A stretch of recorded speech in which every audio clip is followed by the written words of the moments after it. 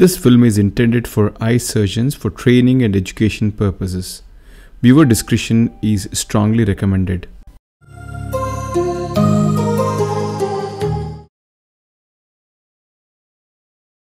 Dear friends, he's an 80-year-old gentleman who has pseudoexfoliation and a moderately dilating pupil. The cataract is not dense. The capsule zonal apparatus status is still not known. Looks alright though, since there's no obvious phacodonosis at slit lamp evaluation. So we begin the surgery. The two side ports are created. The anterior capsule is stained.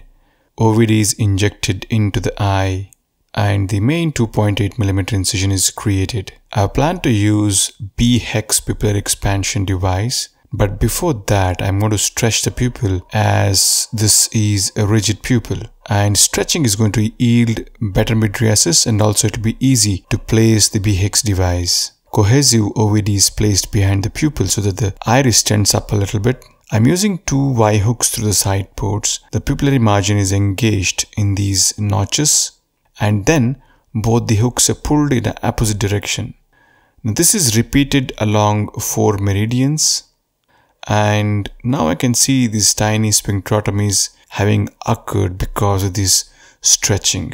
Before placing the Bhex device, I prefer to put in a little bit of OVD again under the iris, just to create a little bit of space. To begin with, the Bhex ring is first placed on the iris. I usually prefer to place the ring in such orientation. So I like to place these segments with these holes under the iris. The globe is stabilized with the second instrument, and then I'm using the Bhex 23G forceps through the side port. I grasp one of these holes here with the forceps, and the first pair of notches are engaged onto the pupillary margin. Now similarly, the second set of notches are engaged. The hands are switched. The last pair of notches are engaged quite easily. So now we have a decent pupillary dilatation.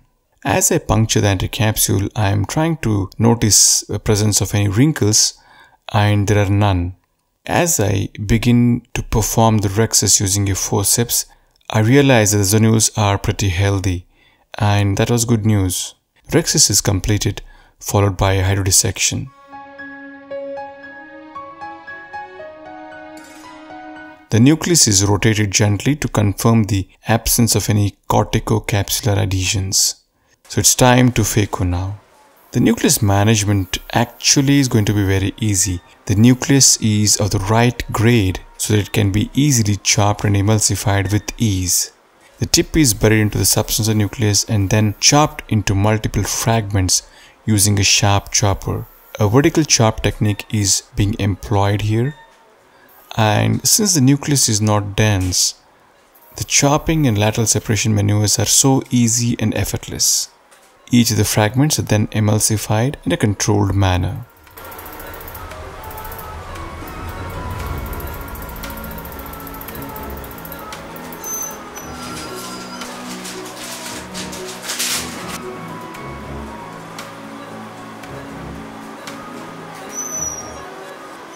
Now before aspirating the cortex, I typically flush the posterior capsule with BSS just to clean it up and loosen the cortex. The cortex is then aspirated carefully.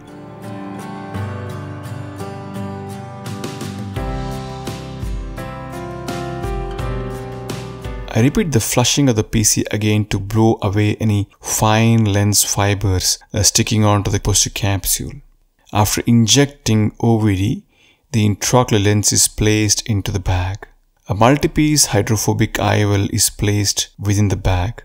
Time to remove the Bhex ring. Typically, I would like to remove this device after the intraocular lens is implanted and before the OVD is removed. The device is first disengaged from the pupillary margin using the same forceps and then pulled out. It's very easy and quick to remove this ring.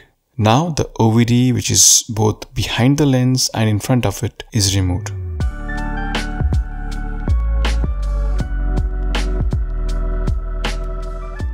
The wounds are hydrated, and that's it, the case is done. And this is the next day picture. The pupil is small and reacting to light, but we can see the small sphincterotomies, which is because of stretching which was done before placing the Bhex device. Although these tiny sphincterotomies don't have any impact on the patient's vision or cause any disturbance, he should be fine. That's it. Thank you for watching and hope you found this helpful.